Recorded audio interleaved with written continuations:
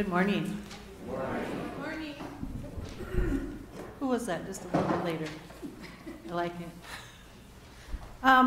Just a couple announcements this morning. I want you all to know how very pleased I am to see each and every one of you every week. But what a great opportunity to be in worship with you today. Those announcements for the good of the people this morning, I understand 160 cans of soup for Super Bowl Sunday for our backpack kids. So for our first go-around with that type of mission event, what a great success. And I did wonder, we didn't have anybody here who was truly invested in either one of those teams in the Super Bowl. So I wonder if we had a bit more of a rivalry, we'll have more donations next year. But thank you all for donating to that cause, and what a wonderful way to get things started moving into those winter months, or I guess we're in the winter months. But soup for the kids get backpacks, and they get crackers, and they will have a nice meal because of your donation, so thank you for that. Just an advance calendar item, March 4th will be the World Day of Prayer service hosted here at Faith Community Church. Several of you have asked about those ecumenical services that happen here in Milford. There will not be any other ecumenical services this year, just the World Day of Prayer service that will be here at Faith. And I'm not sure on the time on that even, but just to get that on your calendar, if you want to attend that, please add that to your events. Are there other announcements this morning? Can we get a microphone? No? Yes? Maybe?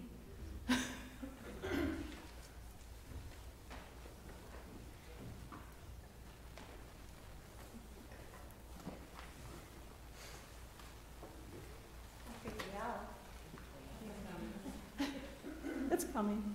Yes. Or it's not.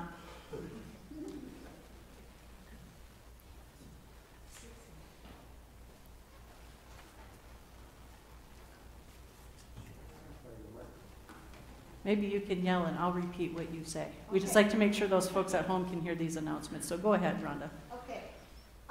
So the property team committee has been meeting several different times to clean out different areas. And so one of the areas that we cleaned out was upstairs, Hello? Ooh. You can hear me? Okay. So one of the areas that we cleaned out is the closet upstairs by those pews up there in the balcony. And guess what we found up there? 2 podiums from the 1800s. So we're thrilled to death about that because we cleaned it out. We're going to clean those podiums off, and we want to put them down in the room. We're just calling it history room for right now, but we want to clean that room in the basement.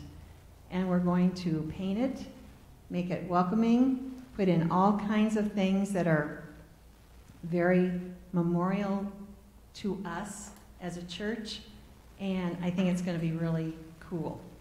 So what we did find is a whole bunch of folding chairs that the church does not need. So we moved those down to the overflow room over here. And Tom, I think we're just saying, if you want some of those chairs, take them. Is that okay with everybody? There's chairs that we just don't need. And so the whole idea is to try to keep the memories, but get rid of the stuff, if that makes sense. So, okay, that's it. Thank you. Thank you. Any other announcements this morning? All right, I'm going to call you to worship this morning by asking you to have a time of prayer. Like I say every week, let's take a moment to get rid of anything that's standing between us and God, anything that's kind of holding us back from true worship this morning. Would you be in a time of silent prayer?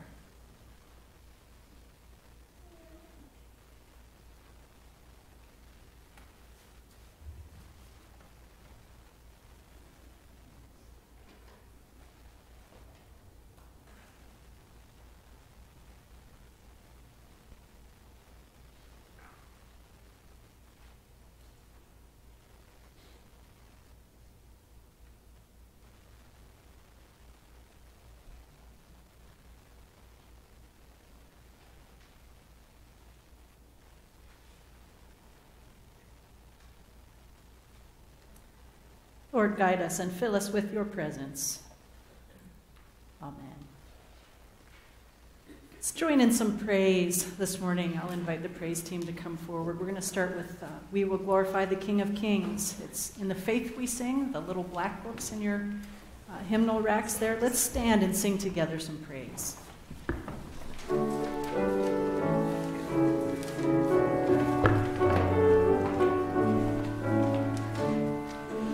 We will glorify the King of Kings. We will glorify the Lamb. We will glorify the Lord of Lords, who is the great I am. Lord Jehovah reigns in majesty. We will bow before his throne. We will worship him in righteousness. We will worship him alone. He is Lord of heaven, Lord of earth. He is Lord of all who live. He is Lord above the universe. All praise to him we give. Hallelujah to the King of Kings. Hallelujah to the Lamb. Hallelujah to the Lord of Lords, who is the great I am. Just turn the page.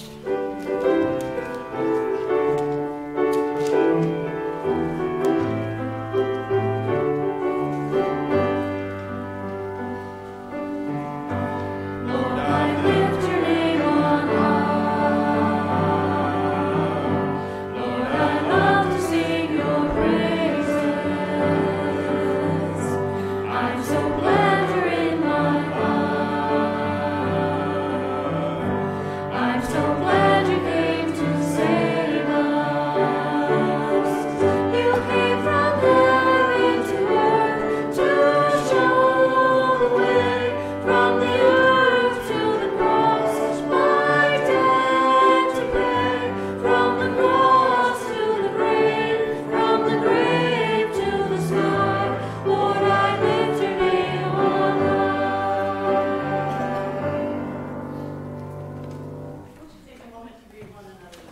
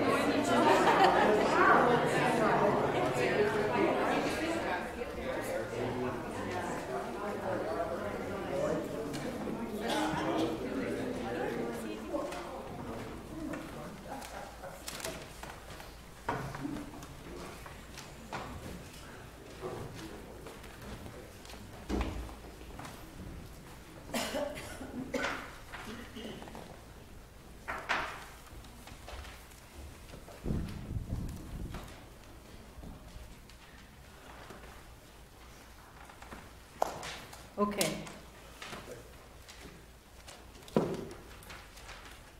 How many of you like to kiss?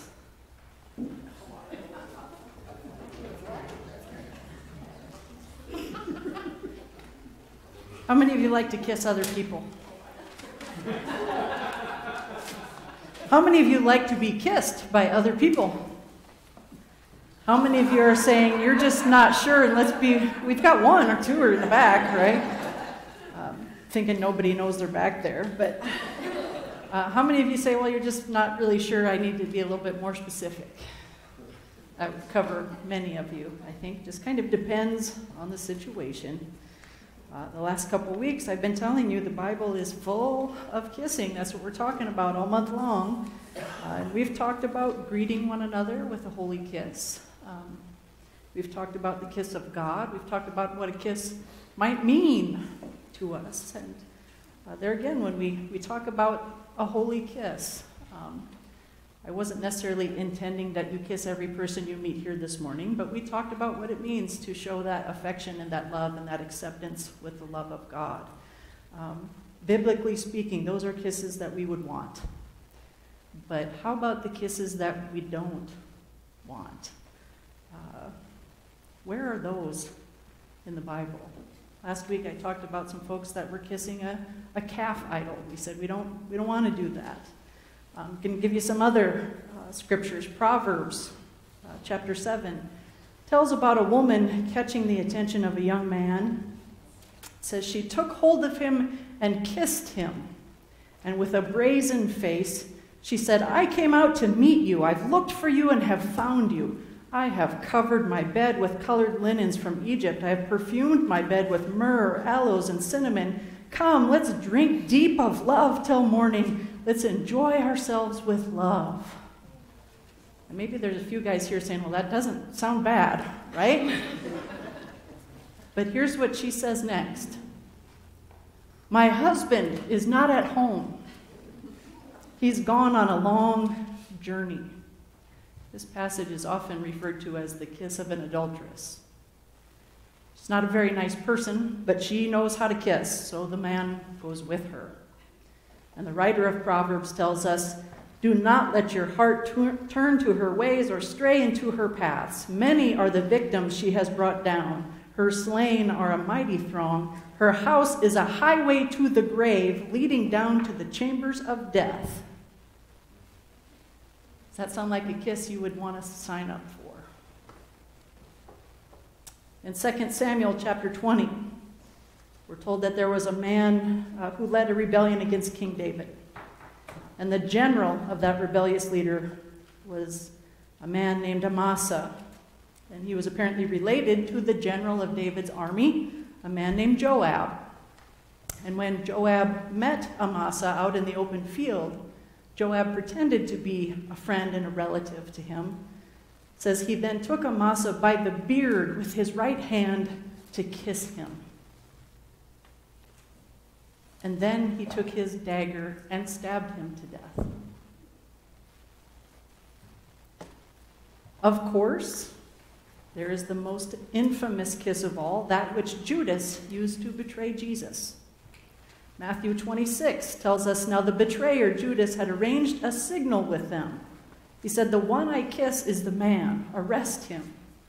Going at once to Jesus, Judas said, greetings, Rabbi, and kissed him. Jesus replied, friend, do what you came for. And the men stepped forward, seized Jesus, and arrested him. Now our focus text this morning, Proverbs 27, verses 5 and 6. That also has something to say about kisses. The King James Version is printed on the front of your bulletin this morning. It says, open rebuke is better than secret love. Faithful are the wounds of a friend, but the kisses of an enemy are deceitful. Another translation from the Message paraphrase, it says, the wounds from a lover are worth it. Kisses from an enemy will do you in. Maybe you're using the New International Version. It says, wounds from a friend can be trusted, but an enemy multiplies kisses. Side note, the word deceitful here in the Hebrew, probably better translated as abundant, multiplied. This kind of enemy doesn't just kiss you, he multiplies his kisses. It speaks of someone who does more, who does bigger, who does more numerously than normal, thus saying this deceitful person overdoes it in order to cover the dishonest nature of his or her actions. Now, we've discussed in our day and time, in our current culture, people don't kiss each other as much as friends did back then in Bible times, greeting one another with a holy kiss. And is there anyone here that greeted everyone with a kiss this morning? No. We just don't do that in our current culture. But back then, an enemy would have kissed you to deceive you into believing that he actually liked you, that he was your friend, that he wanted to help you. And of course, he doesn't. But he would like you to think that. I came across a poem once in Reader's Digest, of all places. "O victim of Cupid, remember this terse little verse. To let a fool kiss you is stupid, but to let a kiss fool you is worse." Now, back in Bible times, enemies would kiss you to fool you. Nowadays, I think if an enemy started kissing on me, I'm not sure I would be fooled. I'd be weirded out. I'd probably call the cops or something. But I don't know if I would be fooled. In our culture, as I said, people don't commonly kiss. It wouldn't work today like it did back then. So I want us to really dig into this passage and what it does mean to us today. Faithful are the wounds of a friend, but the kisses of an enemy are deceitful. I started by asking you if you like to kiss. Some of you weren't sure. Have to think about that. What if I were to ask you, which would you rather have, wounds or kisses? You want to sign up? Who wants to be wounded? Who wants to be kissed?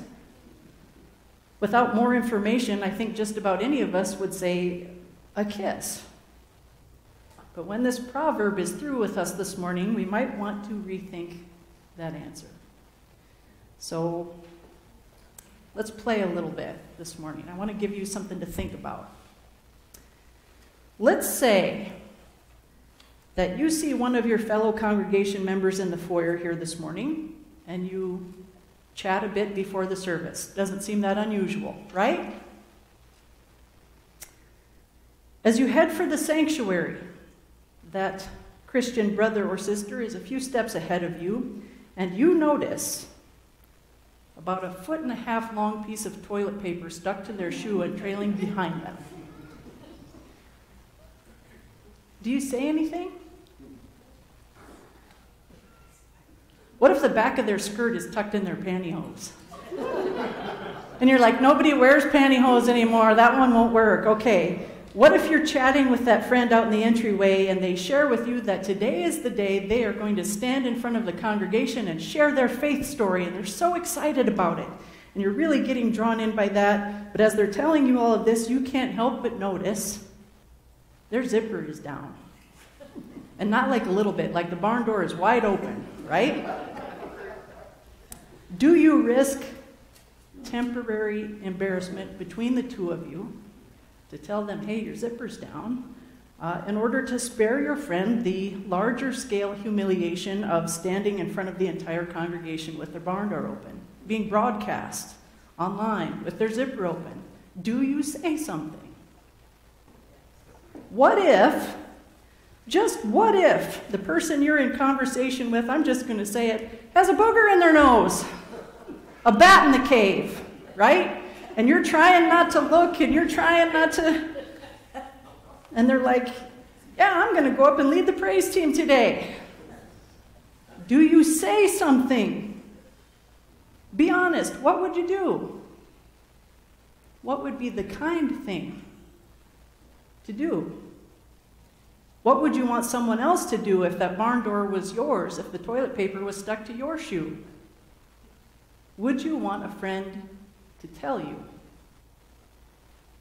Would it hurt a little bit?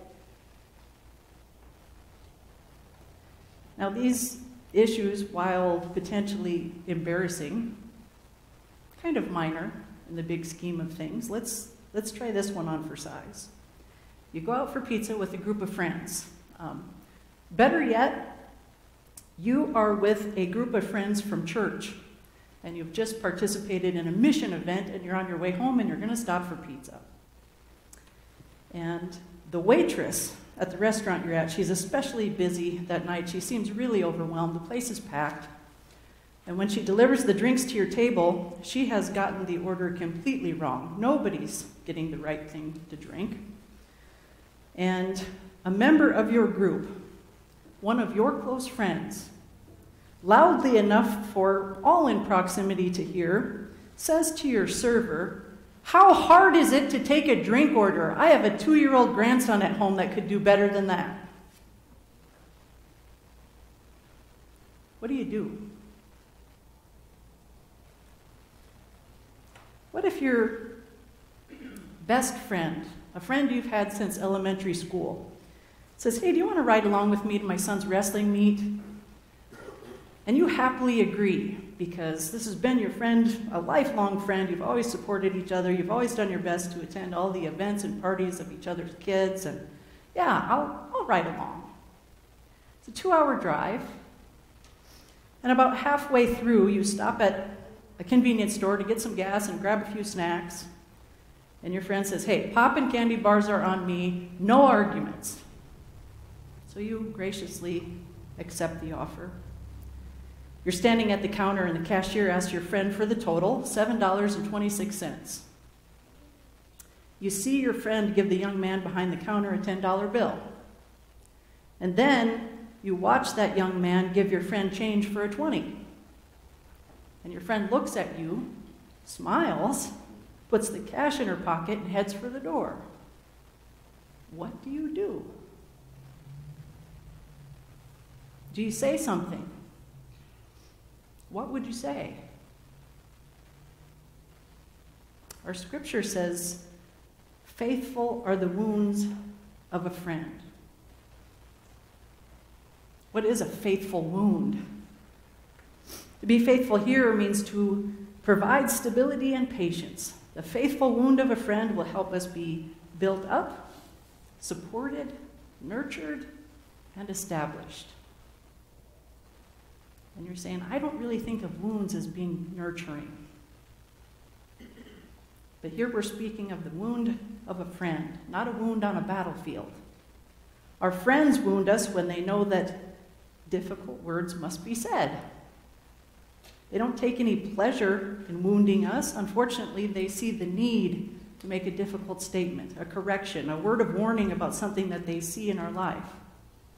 They say it to prevent problems, not cause them. They see that the wound is necessary in the short term because greater damage will result in the long term without it. So they speak, and they risk misunderstanding, and they risk offense, and they risk making us embarrassed or angry. Yet they see that they're wounding us out of love. They're not speaking to hurt us, they're speaking to help us. And they see that not speaking, not wounding us, would be even worse. In fact, not speaking would be the most unfriendly thing they could do. So faithful are the wounds of a friend. Got it. But the kisses of an enemy are deceitful. The kisses are those of an enemy. Enough said? I think it might help us to see how they're described. An enemy gives only deceitful kisses. We learn right off the bat that we can't trust actions alone. The outward can be deceitful. As God often says, the issue is in our heart. I mentioned the Hebrew word for deceitful actually means abundant. We're talking about somebody who is really going overboard with affection in an attempt to disguise hatred. And I wish you could all tell me that you have no idea what I'm talking about. I wish you could say, "Nope, you've lost me." But I'm guessing most of you have either experienced or witnessed this type of behavior. It's one thing to have someone openly be rude to you, start a fight, come out and say, "You know what, I don't want to have anything to do with you. I don't like you." But it's a different thing when there's dishonesty and manipulation and betrayal An enemy may not ever be direct with their hatred.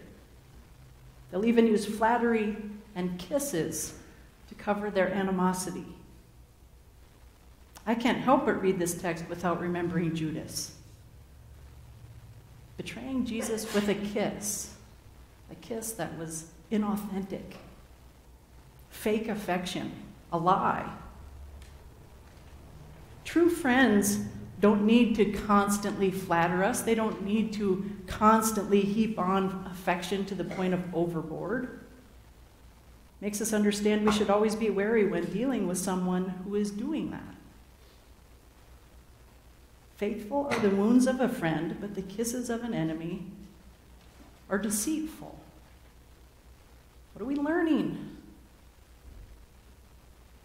We can learn that when someone's giving us far more affection and congratulation than normal, we might want to be careful about basking in their adulation. It might be deceitful in nature. They might have ulterior motives behind it.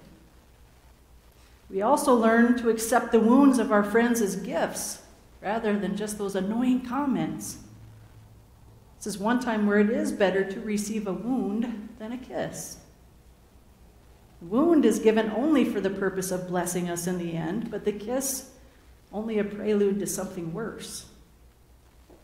And just like I've titled my message today, you don't want those kisses. And you can say, no, I don't. And I won't be fooled. But guess what? What if you do get fooled? Face it, flattery works. There are people out there who will use it to manipulate you, either because you have something that they want or because they dislike you for something that you've said or done or something that you stand for. And that flattery and those compliments, those kisses. Sometimes the act is so smooth, we don't see it coming. We get caught up in feeling great about ourselves because they've built on what they think we want to hear about ourselves. Smooth. And it's tough. It is tough when someone that you thought you could trust betrays you. Someone who was close to you, and then they hurt you.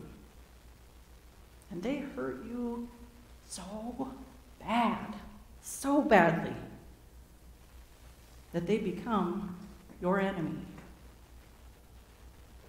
And now you have to figure out what to do with them. Certainly not going to trust them anymore. In fact, you might start thinking about how to repay them for what they've done to you. You might give some thought on how you can hurt them like they've hurt you. Believe me, I understand that. I'm a human being.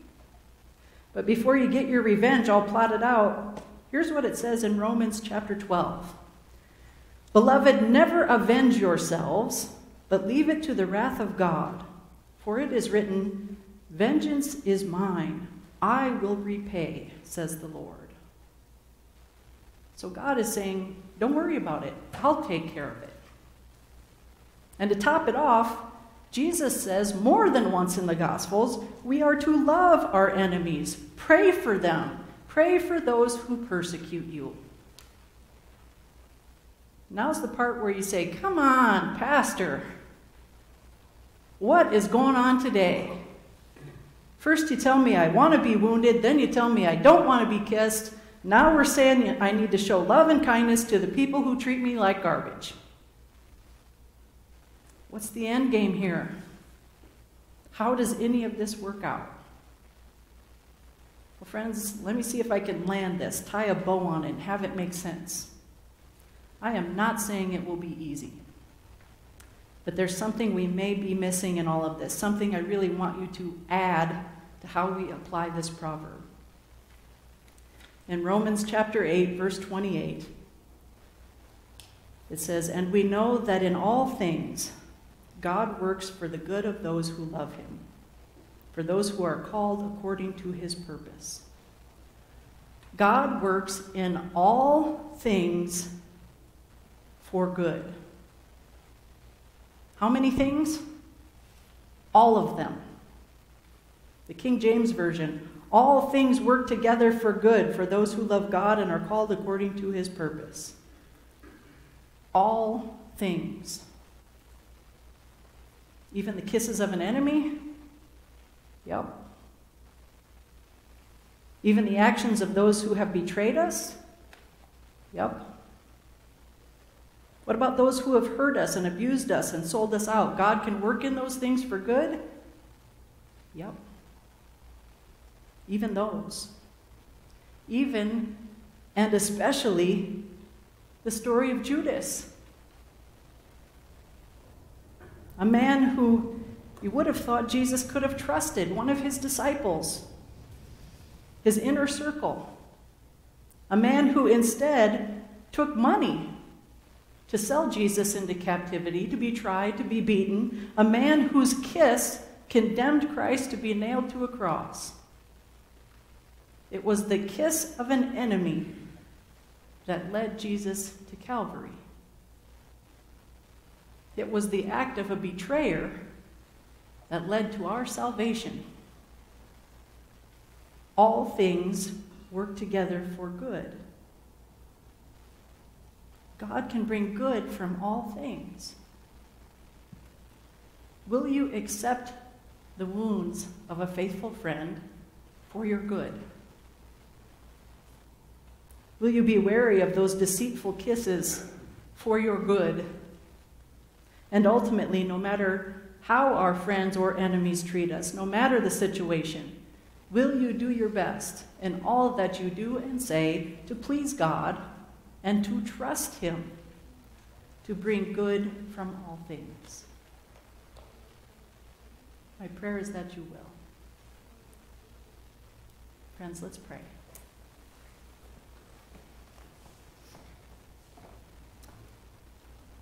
Gracious Lord and Savior, we are so thankful for your word. We pray that your teachings will lead us in our actions, lead us in our understanding, guide us in our mission, in our relationships with others, with ourselves, with you. Come into our hearts. Lord, come into our hearts and show us the way. It's in your name we ask it. Amen. If you would again take out the Faith We Sing, we're going to join in Since Jesus Came Into My Heart. It's number 2140 in the Faith We Sing. I will allow you to make your own decision as to how you're most comfortable, sitting or standing, but I'll ask that you choose the option that has your voice the loudest for me to hear. Okay? I want to hear you praise today. So let's sing together.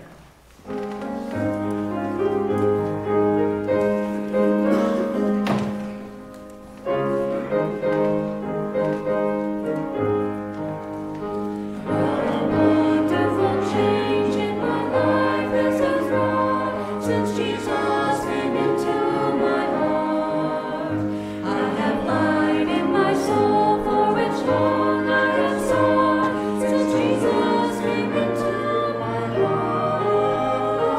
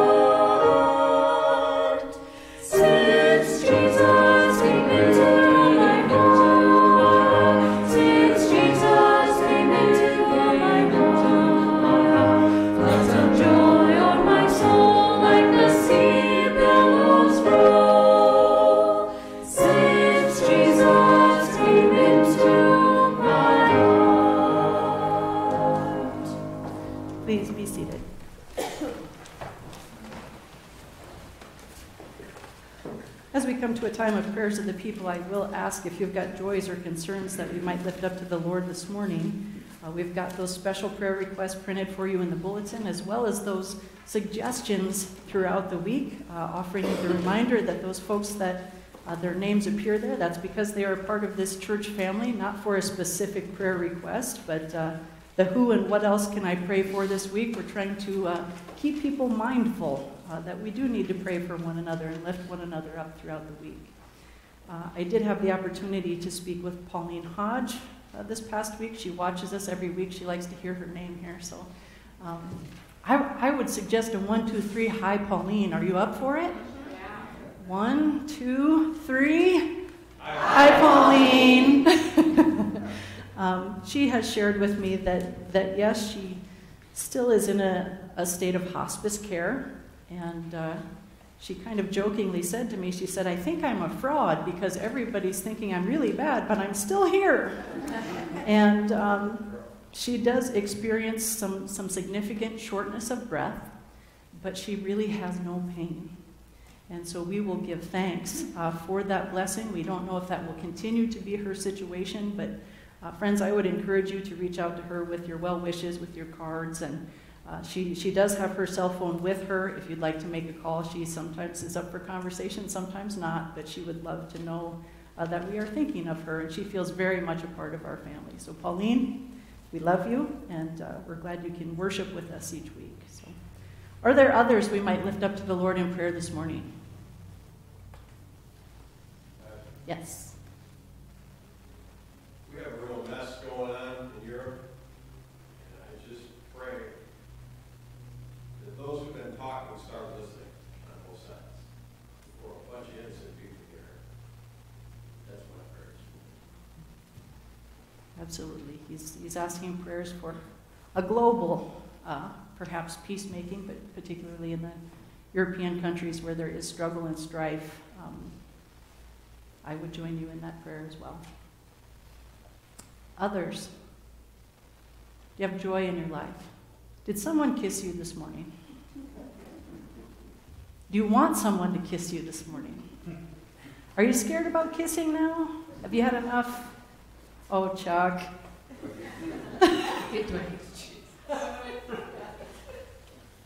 Are you feeling that you have been greeted with a holy kiss here this morning?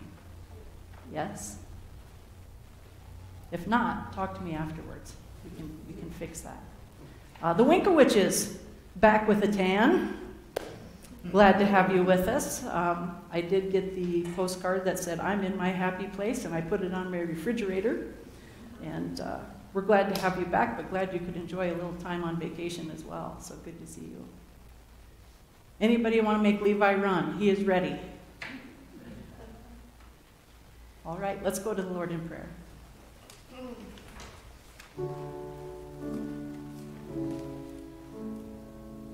Good morning, God.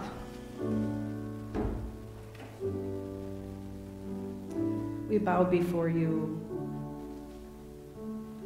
We come before you with grateful hearts, full of thanksgiving, recognizing the blessings you have bestowed upon us. Being reminded in your word that you work for good, that you can bring good from all things. Would you help us to perhaps persevere in such a way as to understand that, and not just perseverance, but maybe peace that might be brought into our lives in understanding that. Lord, we've been talking an awful lot about kissing around here. What it means to let others know that they are cared for, that we have love and affection and acceptance to offer all of our brothers and sisters in Christ, as well as those who may be searching. We join you, Jesus, in that mission to seek and save the lost. For those who have struggle in their lives, Lord, whether that is physical illness, whether that's emotional or spiritual or mental distress, whether that's just stuff at work, stuff at school, just stuff, Lord, brokenness. Help us to get out of your way so you can repair some damage. Help us to understand our role and how you work through us. Fill in the gaps for us, Lord, so that we might become whole, that we might understand how your presence offers that mending that only you can offer. We do pray for healing, Lord. Understanding that always can mean something different. It doesn't necessarily end with the stamp of approval saying you are cured. That means you are healed. That's what we're looking for. That assurance, that peace, peace that surpasses understanding. We thank you for the times of celebration in our life, for those around us who have lifted us up and have joined us in this journey of faith. And we pray for those who need your presence, knowing that means all of us, Lord. Be with us on the path you have chosen for us, now and always. It's in your name we ask it. Amen.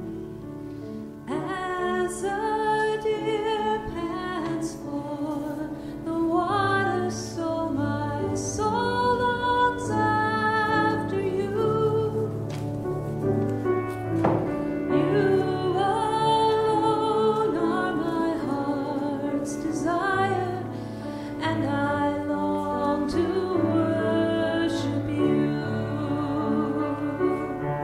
You alone are my strength, my shield. To you alone may my spirit yield. You alone are my heart's desire, and I long to worship you.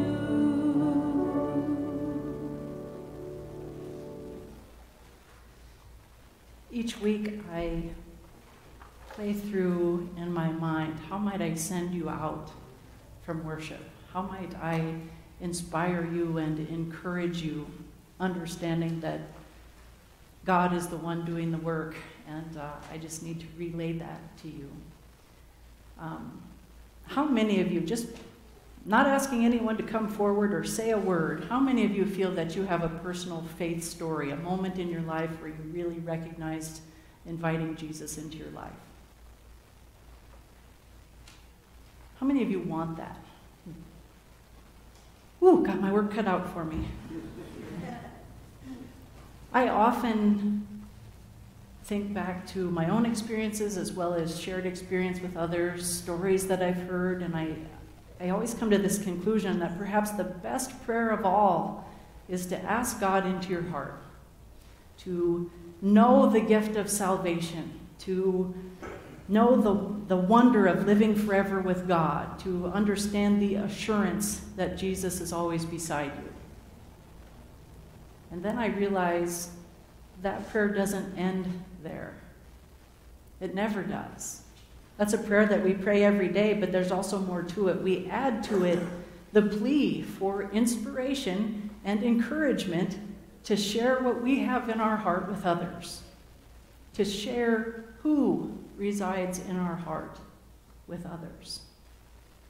As you leave, as you go on your way, may God bless you as we all together strive to further his kingdom here on earth.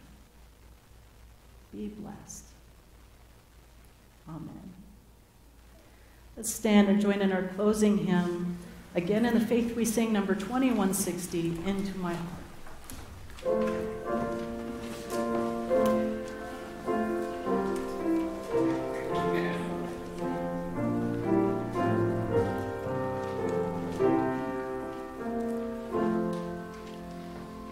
Into my heart, into my heart, come into my heart, Lord Jesus, come into